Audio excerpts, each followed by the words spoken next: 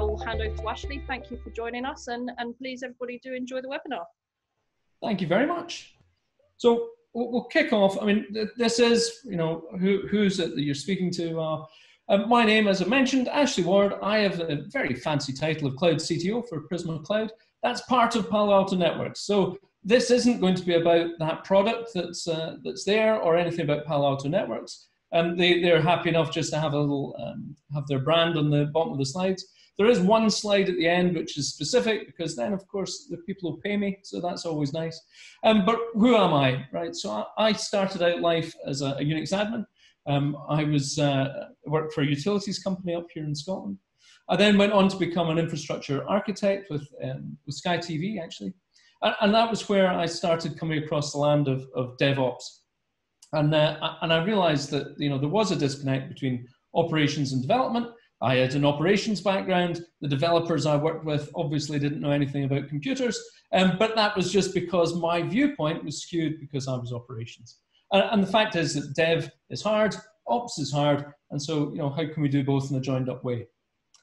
Now, but the actual why around that DevOps enablement, well, it was, I like to put actually achieving things, but really, what my job consisted of as a Unix admin was coming up with reasons to say no to people.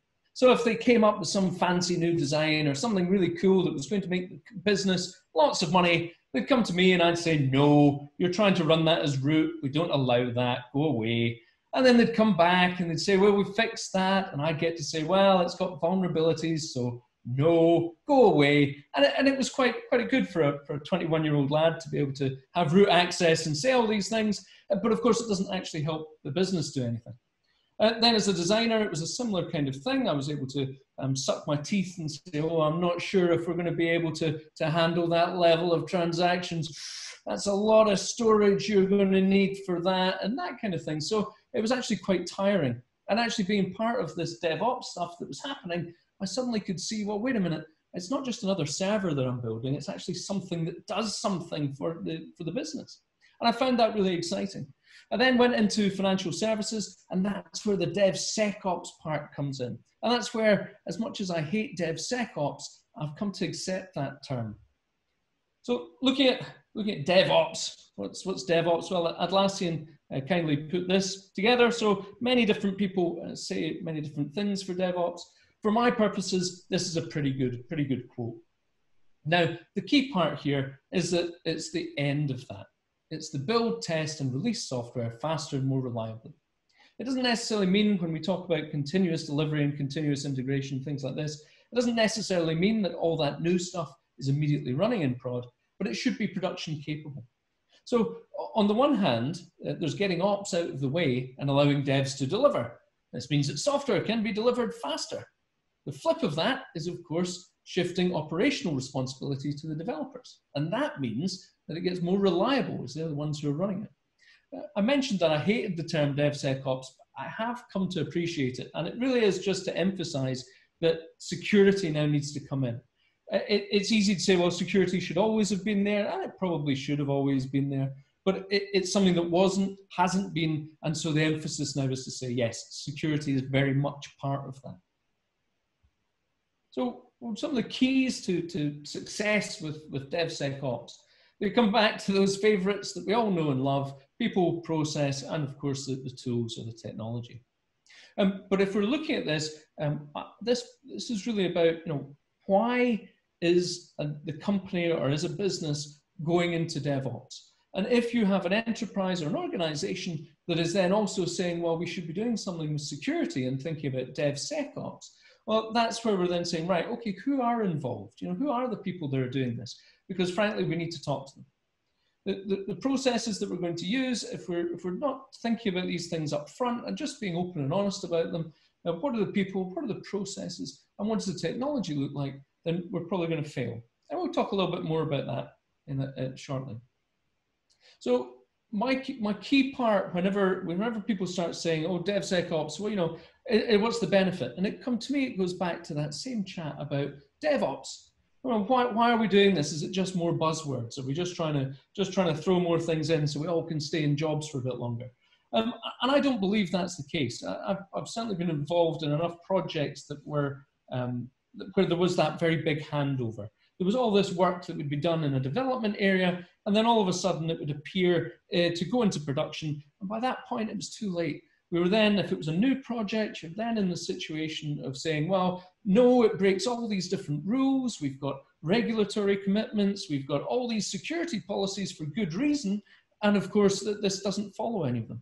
And typically then you have a battle between operations or the, the ongoing stuff and the business who want to actually deliver this stuff. They've spent an awful lot of money developing something and sure want to get the benefit of it. So if you have the agreement that, no, we appreciate we're moving into a DevOps world because we have seen the benefit, or we anticipate to see the benefit, or we've seen that the industry has a big benefit there, you need to rationalize what the whole DevOps thing's about. And so if you're in security, you should think about, well, why is the organization moving that way and what the benefits are? If you're in a DevOps team that's already done that, then is it possible to engage security and explain, well, this is why we're moving to this DevOps way of working, to show the benefits of that and try to engage security. And here's some of the bits. I mean, we talked there about images, but really that could be anything. You want to gain visibility early on in the process. You want to deploy higher quality code and avoid security incidents, of course. And it really is just a case of, if you can think of a testing triangle, we can say, well, we can do all this stuff up front and it saves us a lot of money. Even just from a DevOps point of view, a story I particularly like, I was working with a company and we were delivering, I was part of a DevOps team. I was an enabler for other DevOps teams actually, but part of the scrum of scrums, if you like, and we were talking about this upcoming feature. And this upcoming feature, everyone agreed was going to be fantastic. The business loved it, the IT organization loved it. We then put it through tests and it seemed to be going great. And as soon as it came to the end users, there was a resounding no from them for various reasons that we don't need to talk about, but it wasn't something you would have foreseen. Only after speaking to the users did it become clear. Now, the good thing was that had been delivered in a very agile way. It was agile using DevOps as well, so that everybody could see the end result of that minimum viable product very early on. And it was very easy because it was DevOps. We were very easy to then be able to accommodate change, accept failure, and move on. So this is about saying, do we recognize the benefits of doing this? And if so, then what is it for DevSecOps? Now, there are lots and lots of different tools. This is us talking about some of that technology. One of the things about DevOps teams is oftentimes they're empowered to be able to use different tooling to perform different things. And it doesn't necessarily need to be an industry standard.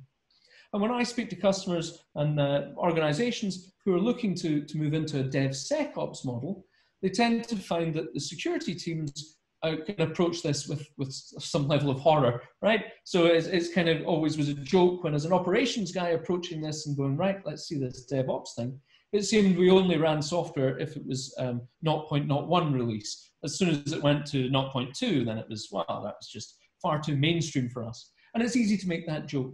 It's then also easy to see why, though, that as security people coming in and looking at what's going on, the huge rate of change, the agile methodologies where we're not necessarily following this in 5 years' time, this is how the product's going to look, or these are the gates, or this kind of thing. And because we're doing things and failing fast, it can be very frightening for security to come in. And I think it'd be very difficult because it's very humbling to come in to an organization or to anyone who's operating in a DevOps way, to then say, right, okay, well, each team has different build tools that fits them. Things are being shipped really regularly, and do those make production? Do they just stay in a registry? And then what's going on with runtime? Because typically when you're operating in that DevOps or DevSecOps way, you heard me mention Agile there because typically people are using Agile methodologies with that. And then also people are then moving into, and this is part of a survey that Palo Alto Networks has done, that also then shows that people tend to be using cloud native technologies. And so lots and lots of small things that are ephemeral. And so you have this situation where there's lots of build stuff happening, lots of shipping going on, and then the runtime just seems crazy. So I tend to talk to people who are going into that and thinking about DevOps and DevSecOps and say, right, you know, appreciate the benefits and why the organization is doing this. Then have a look at things and say, right, of all the crazy stuff that's happening, what's the expertise that you can bring in? So from a security point of view, it's not that developers and operations didn't want to do a lot of the security. It's a lot of the times it was just too hard. It was something that would be either unaware of, or didn't have visibility into, or were unable to automatically do, or it was outside of their remit, or all these other reasons. They're just barriers to entry to actually do it. And that I can even feel myself going, well, they should still have been doing it. It's easy to say that, but this is what we want to change. And that's why I think it's so important that we say DevSecOps, because it's really highlighting that.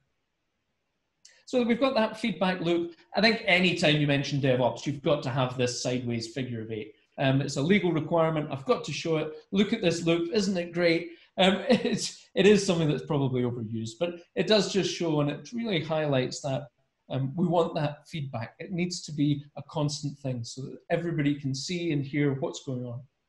Okay, what are the steps then for going into, from a DevSecOps point of view?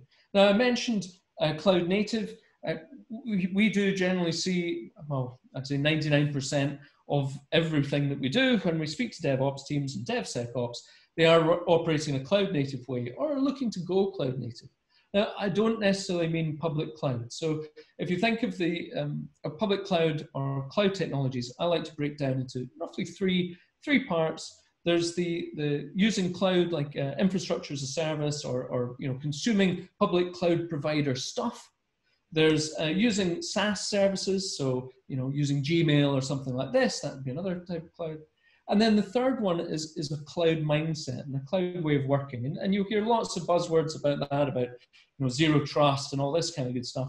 But if we think about those three things, a cloud native way of working, that last one there, it could use the different aspects we've talked about. It could be using infrastructure as a service, running in AWS. It could be using Gmail as the example I gave. It could be using a different public cloud provider, or all of that could be running on premise. And it could be running on premise and just being operated in a cloud native way. So think about that. And to do that from a cloud native way, I like to talk about containers. I read some stuff recently on Twitter that was saying, why is it that everybody who says cloud native just says containers? It is amusing because that is what everybody says, but it's because it's the easiest one to really talk about.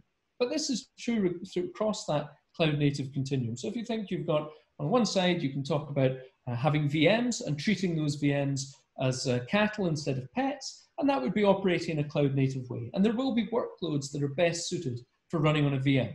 And you have the most control, and you have all these other things that comes from operating a VM. On the other side of that continuum, you've got the serverless functions, or functions as a service.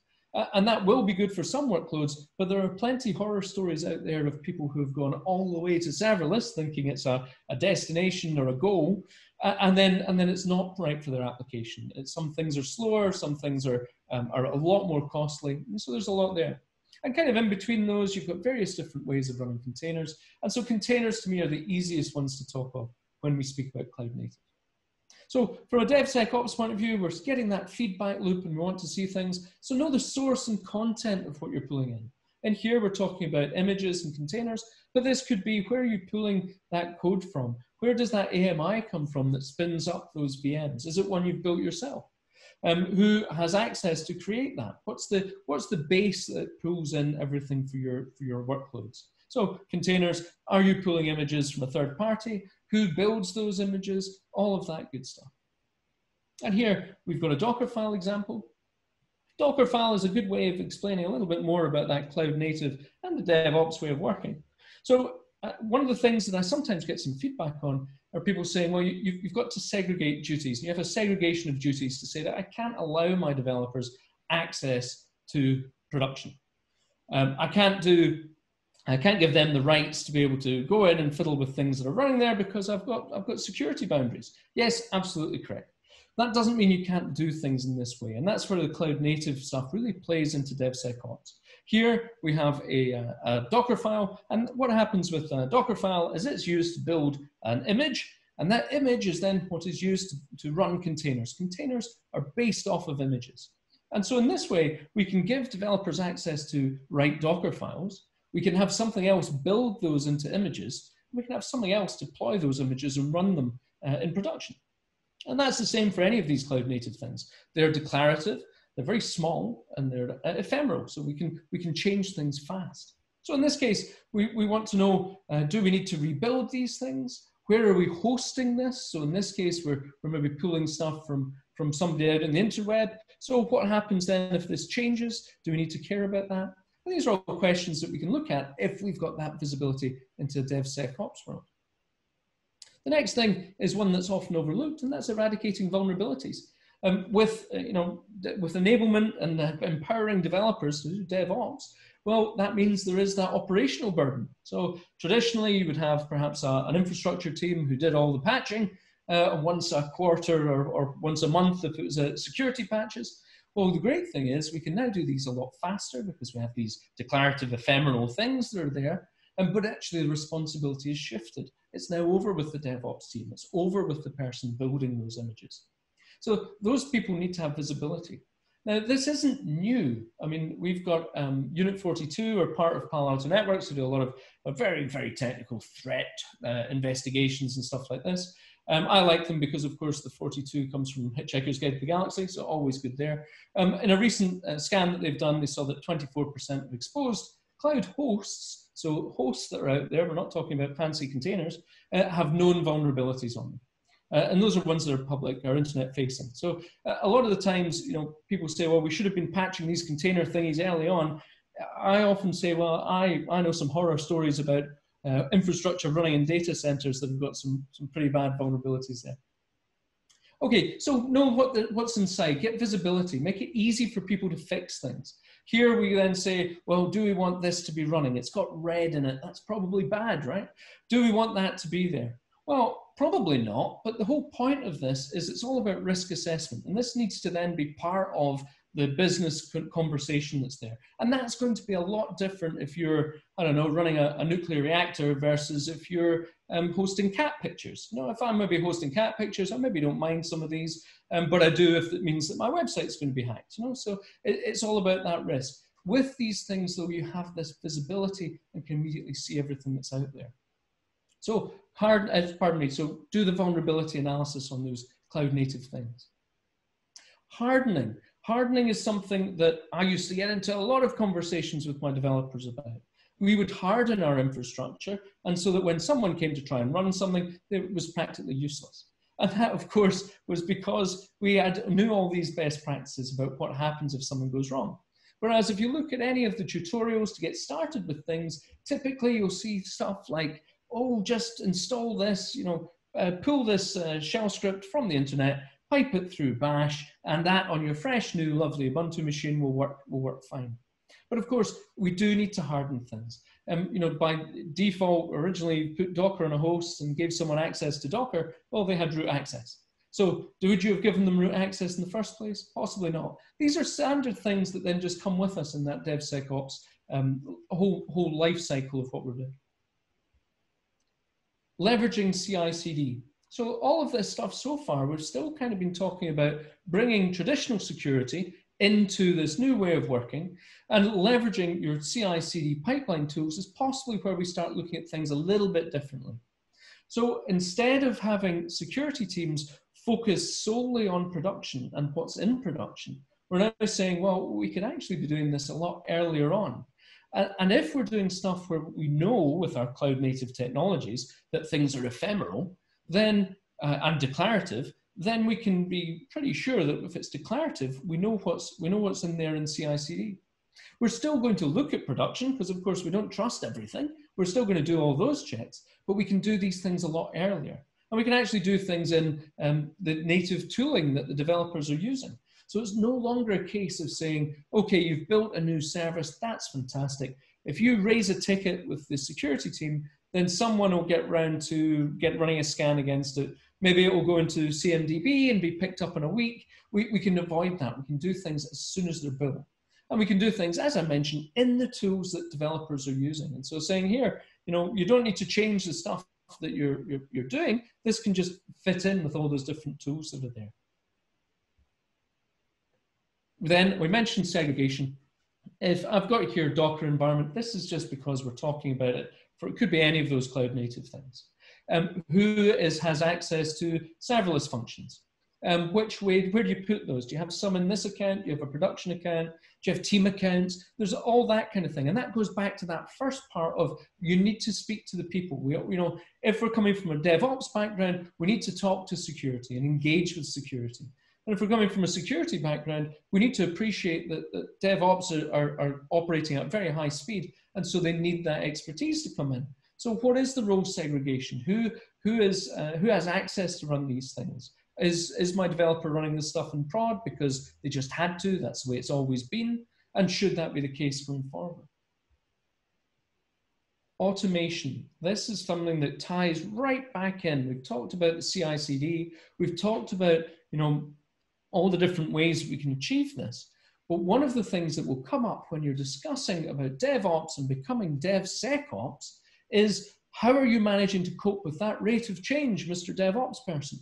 Well, they're managing that through automation. And that's where, as security, people need to come in and say, right, we can be part of that automation.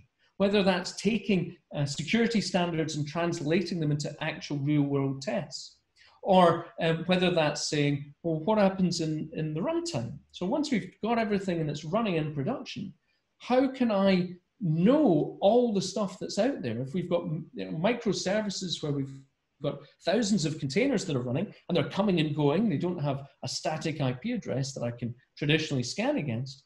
What does that mean? How do we do that? And that's where the automation comes in. Now, obviously, the later on slides will be about why Palo Alto Networks is the perfect choice for all of this. But regardless of what a vendor says, what I as a vendor say, this is something that's achievable in this way of working. You've already got those feedback loops. We've already seen that sideways figure of 8. This is something that can be incorporated for DevSecOps. Okay, perform regular audits. This is true and has been true since we learned about VM sprawl when we all moved to virtual machines. When we look at things from a DevSecOps point of view, it can be easy. So oftentimes when people move into cloud native ways of working or into DevOps, and I speak to them, it's because they have had perhaps explorers that are out there to see, is this way of working going to be efficient? They've maybe started with something that's not particularly high risk. It's maybe just a website or something like this, where they can prove the value of operating in that way. Where if there is a failure in the operational model, that's okay. The business can cope with a small outage on this. And then once they gain experience, that's when they start to usually take over more and more responsibility. So that's when someone notices, well, actually, we're seeing rapid improvements there. I wonder if they would be able to take on one part of the new service that we're putting in place. Or, as is typical, we're re-architecting our services. And so would it be possible to host some of these other ones in lightweight containers or in serverless functions and this kind of thing? Now, the downside is, of course, because there's been that rapid movement to pick things up, we do then have sometimes some sprawl that's there. We do have things that are left over. Something was put in to get something to work and isn't useful anymore. It isn't being maintained. So auditing the environment, that comes in.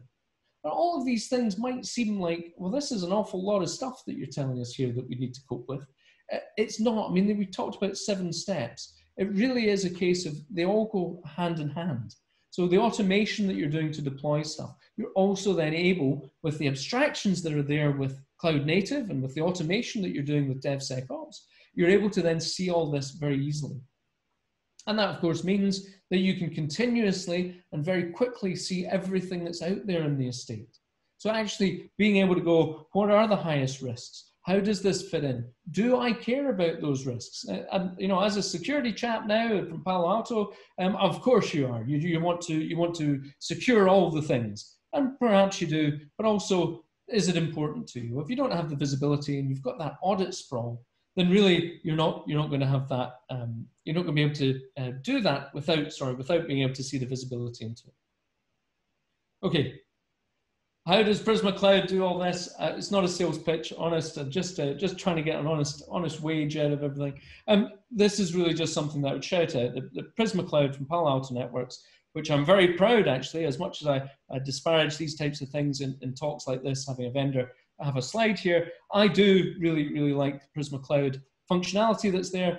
And what it is it's about providing all of that functionality in a way that's, enterprise grade and available for, security teams to use. If you do have that segregation between ops and dev and sec, it's still usable for them, but equally, we've got this way of fitting in with everything. And so be able to say, right, whatever CI tool that your teams are using, here they can scan whatever they need to and get that information there and then. That's not something you need to create a process for.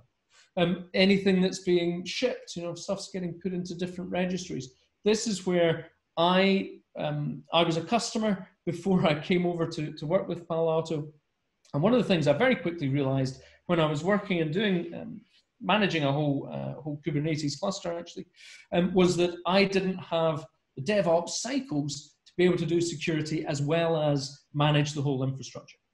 And so I was then looking at it and going, well, how can I do this? Okay, I will reach out to vendors that are there to say, my core capability is running and managing this Kubernetes side of things, which I might maybe now be using a managed Kubernetes service, but back in the day, I had to run my own because I wanted to be footloose and be able to have my developers be able to run in different clouds. They just operated as containers and I shipped them wherever I needed to put them.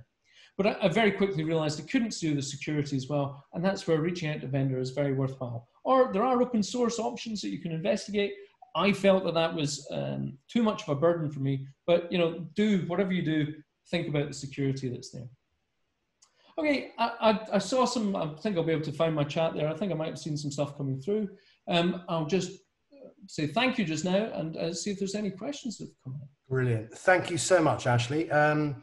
I'll probably read out the first question, if that's okay with everybody here. So David has asked, how are the business aligned to an increased rate of change and continuous improvement? That's a really good question, actually. So this is something that usually is approached quite softly. If the business isn't aligned, then it's obviously you're going to have a major problem, because if you've got a lot of change that's going through, somebody needs to, for talking methodologies, someone needs to be the product owner or the equivalent of that to make sure that whatever is being delivered is actually the thing that the business wants. But I find that businesses, and the more people, especially now that I've moved into my cloud CTO role, the level that I'm speaking at in companies now, I'm seeing an increased awareness and engagement. So I've seen some like chief digital officers, or sometimes it's like a head product architect or this kind of thing, who's really seeing the value, and they are then taking on the decisions in order to keep on operating that way. So I am seeing business align a lot closer with this, and I think a lot of it is, it's a whole load of things coming together at once. We've got the availability of compute, right? So it's not like in my back in the bad old days where it was big Sun Solaris servers and you paid lots and lots of money for one, and then the business got really upset when I told them they needed two in case it broke, and then pointed out they needed a third on a different site just because I was nasty. There's been a lot of change in the technology and the availability of that, and things moving from a CapEx model to an OpEx model is all there. At the same time, we've seen the traditional ways of working, so like OODA loops and things like this aren't new, but they've come in at the same time, and we've seen these people changes. So the Agile Manifesto is quite old now. We've seen people then being aware of what technology can do. We've all got smartphones. We've all got consumers and internal customers who actually have a better awareness of what technology can do. So I think all of these things coming together mean that businesses are a lot more aware and going through those digital transformations. I find that question, as you can tell, I could talk for hours on that. I find that a really good one, because it's one where you want to go and speak to the person who's doing the business side of things to go, what their view is. Brilliant.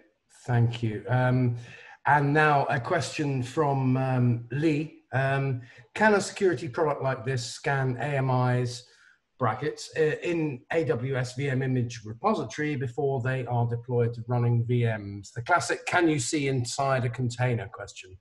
Yeah, so first of all, I'll do the salesy bit, and then I'll do the other options. From a salesy point of view, yes, absolutely. Prisma Cloud will allow you to get that information from AMIs, and do those, scan those AMIs and tell you about everything inside them before they become running VMs, before you deploy them. The same with images. We can give that as soon as an image is built by a developer. We can scan that there and then and allow them to do the scans and see everything that's inside of that, right the way through to being a registry and all this kind of thing. And then taking my sales hat off, there are tools that can do this as well. You are able to get open source tools, or maybe even go back a step and say, okay, well, if I'm building my AMIs, I could maybe use a tool like Packer, and I could scan it and as part of that build. It's a little bit more, there's more effort that you need to go to, obviously, but it is possible to do that with AMIs. I don't know off the top of my head if you got an AMI from somebody else, there must be tools that allow you to scan it. Certainly Prisma Cloud can do that. I can't think of an open source one, but there might be one that's there. I hope that answers the question. I think so, thank you. Yeah, and I should probably say, for sort of full disclosure, we worked as Broadlight with Twistlock back in the day, and a lot of the good people from there have now transitioned into the Prisma Cloud Palo Alto network world, and some of our customers are using the software to great advantage, particularly for compliance and audit points. So excellent. I'll go verbal now, because I think that's all of the written questions. Who's next? Would anyone like to ask a question? Yeah. Can you use role-based access control based on Azure Active Directory? Yeah, with Prisma Cloud, you certainly can. You can make use of that, and that you can do role-based access control for who's able to look at scans and group things together and do all that kind of thing. So yeah, certainly. The Prisma Cloud product is actually interesting, and it's interesting you brought up the Twistlock part. So that was where I came into Palo Alto Networks from. I was the first person in EMEA for Twistlock, so I'm quite proud of that. It was quite a stressful time, but it was good at the same time. That was, the Prisma Cloud product is made up of the Twistlock piece, and also another company that was acquired called PureSec, who specialized in serverless security. And that's one part. So that's, if we talk Gartner terms, and that would be the cloud workload protection piece. A platform is what they say, I was a piece at the end. And then the other part of Prisma Cloud is, of course, the bit that's for securing the cloud accounts and what's out there. So cloud security posture management part. And that's all wrapped up in the one product, which is Prisma Cloud. And Prisma Cloud will work quite happily with Azure. I do see a written question coming in there as well, which is, why is your product better than a native WAF that comes with Amazon or Azure? Yeah, sure. So, a WAF, I've not gone into any specific, I've not gone into detail about what the product can do. And that would be a full demo that I would be going into. From a product point of view, for that cloud workload protection, it's a lot more than just a WAF. So there's a whole load around. Well, here's an example. If you have a very simple example, by the way, product does a lot more than just this. If you have a container that's running and it's running Apache, then we can put a WAF in front of it, same as a WAF as you would have. And if you want to choose a different WAF, that's fine. It do the same thing. And you can block threats from coming to that container. And it's got to be stuff that a WAF can filter out. But what we can do is, if someone was to exec onto that container because they had access at the cluster level, or if the Apache process or Nginx, whichever I said, whatever that container is running, if that for some reason then tries to run something else or write to a different area of the file system than it should, or anything out of the ordinary, anything out of what we've learned it's allowed to do, then that's where Prisma Cloud can actually block that behavior from happening. So absolutely, is our WAF better than one of the other WAFs? Arguable. I could quite happily speak to someone who would say, no, I would rather use Azure's web application firewall. Great, fill your boots, no problem there. But Azure Web Application Firewall or any of the cloud providers' security tooling isn't going to be able to do that protection for the running container and what it does. And especially not if that running container is running on VMware on a server in your data center, whereas we'll cover all of those pieces. I hope that, Michael, I hope that answered your question. Thank you, Ashley. I would like to point out for the record, we are not a Palo Alto reseller, by the way. We just use them in production. So sadly, you can't buy it from Broadlight. But okay, I believe I got a private message. Natalia, I think you've got a question. Yes, thank you, Rob. Ashley, thank you for the presentation. So yeah, my question is, how is Palo Alto's product offering going to be improved comparing with Twistlock? Yeah, so since it was actually, let me think, so I tell the truth. It was July last year when Twistlock was acquired by Palo Alto Networks. It was November last year when the Twistlock product became part of the Prisma Cloud full suite.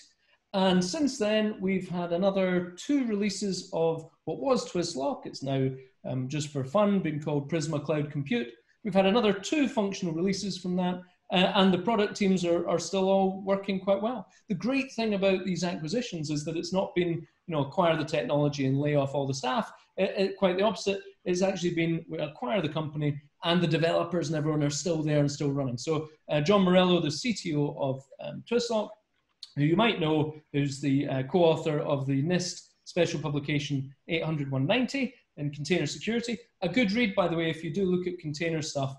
He's not my boss anymore, so I don't even need to say that as a brown-nosing attempt. No, it is a good read because it's all about that. But my point being to that question, we are still committed to developing the Twistlock part of Prisma Cloud, and we still have a huge number of customers who operate solely in their own data center. And so that really is just the Twistlock piece. So yeah, the Twistlock technology as part of Prisma Cloud isn't going anywhere soon. It's still really important to us. Natalia, does that answer the question or did you need more? No, that's absolutely fine. Yeah, you answered all my question. Thank you. Excellent. My email is on the screen there. Sorry, Rob, before you keep going.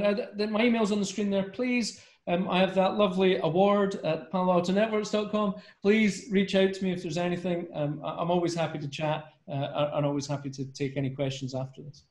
Absolutely. Thank you so much. Yeah, no problem.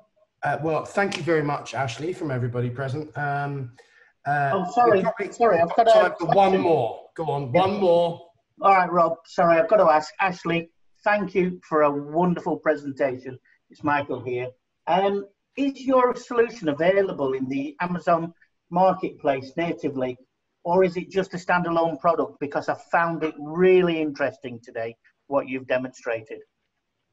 Wow, I'll definitely need to buy you that round back again. There's a beer before we started this, and now that's kind of, oh, brilliant. And no, and just to be clear, that was a joke from the beginning of this webinar. It wasn't, no alcohol has been consumed. It is absolutely, if you go to the marketplace, you can get it there. If you, I think we still have a free trial available. We might not anymore, but yes, it's certainly there, and you can buy through that as well, should anyone wish to purchase. But yeah, please do go and have a look, and thank you for the kind words about the presentation. Brilliant. Okay, I think we'll wrap up here. Thank you ever so much, Ashley, for your kind presentation, and also thank you to Jade for arranging this from Broadlight, and thank you to Brandon, who we've known for several years, who's come along to have a look. And if anyone has any further questions, please do ask in the bunker. But otherwise, we'll draw this one to a close, and we will provide the video in a couple of days. So thank you very much, everybody.